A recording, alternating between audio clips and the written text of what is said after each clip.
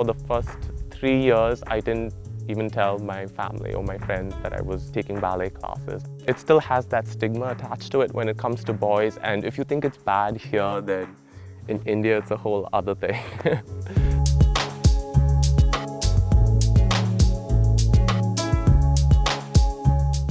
So right now we're on a little hill outside Taynuilt in Argyll, here in Scotland.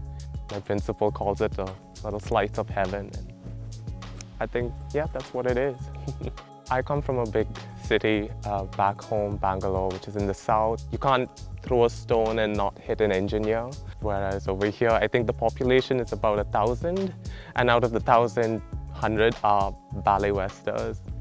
The first thing that struck me was how quiet it was. It's extremely quiet to the point where it's unnerving, but you get used to it. And now when I go into Glasgow, I'm like, oh, I miss Taynuilt already. I've always loved music and I loved singing as a child, and my mother's a music teacher. I grew up listening to Patsy Cline, Ella Fitzgerald, Aretha Franklin, Shaka Khan, Whitney Houston, Mariah Carey, like all the divas on my playlist. So I think a dance was just an extrapolation of, you know, musicality, and now extending that into physicality.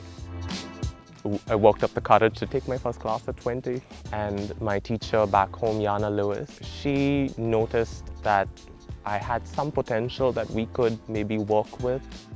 India still doesn't have a national ballet, so there's no national ballet school, no national ballet company.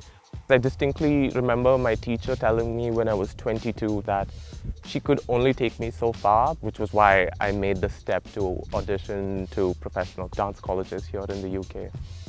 I think there was a huge shock to my family when I told them that I wanted to do dance professionally, and they just felt like anyone would that I was being stupid, I was in over my head. And I mean, I still have my doubts, but I just took it on myself as a challenge to prove them wrong.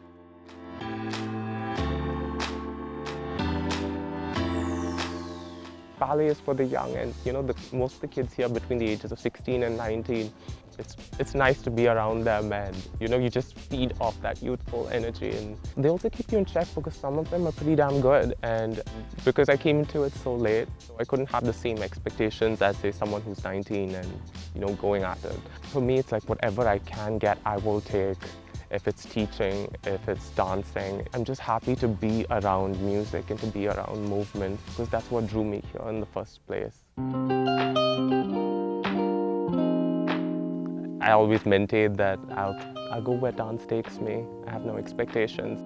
I do miss my family and my teacher and my friends. Everyone here has been super lovely. Hi, Ian. Taynuilt is just the kind of place where you don't have to worry about locking your doors if you have to run down to the shop. So it's been a big change, but in the best way possible. I love Scotland. The national animal is the unicorn. What's not to like about that?